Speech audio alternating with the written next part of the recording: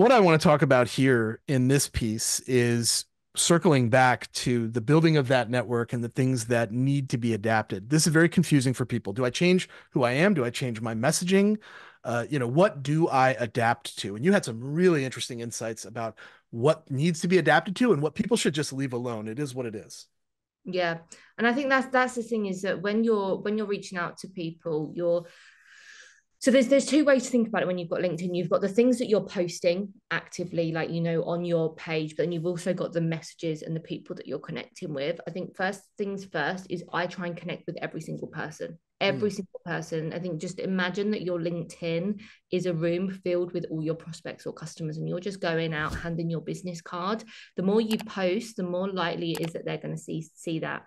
And what tend to happen was people kept seeing Ellie Twigger, Ellie Twigger, Ellie Twigger, and they'd be like, "You're all over my LinkedIn. We can't get away from you." And I'd be like, "Is that a good thing or a bad thing?" Yeah, Uh, what does that mean? yeah, what does that mean?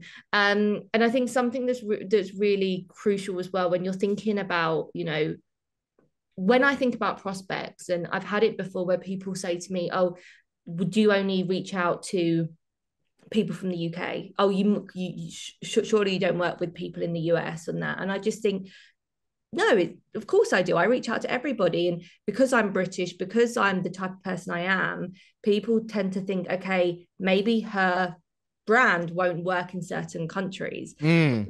What I really like to think of is I don't judge a person by their culture or their company or their country, what that typically it is known for.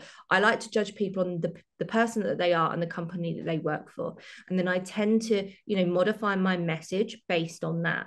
We can't just assume that everybody who's from one country has this one stereotype, because imagine I've met many people from many countries who are very, very different.